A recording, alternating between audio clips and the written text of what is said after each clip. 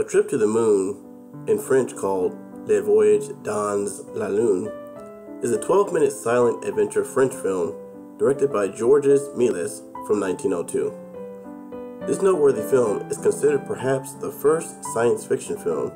It's regarded as one of the most influential films in cinema history and was named one of the 100 greatest films of the 20th century.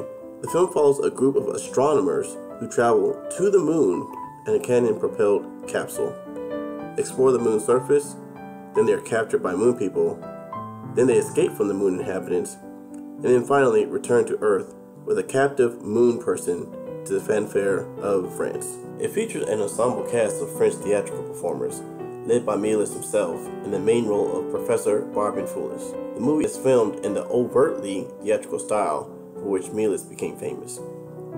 And the moment in which the capsule lands in the moon's eye is one of the most iconic and frequently referenced images in the history of cinema. A Trip to the Moon was one of the most complex films that Méliès had made. Both the budget and the filming duration were unusually extravagant, costing 10,000 francs to make and taking 3 months to complete.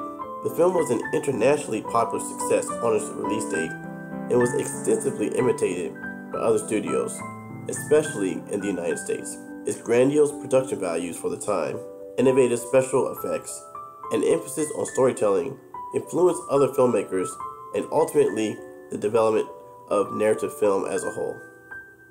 Thanks again for watching.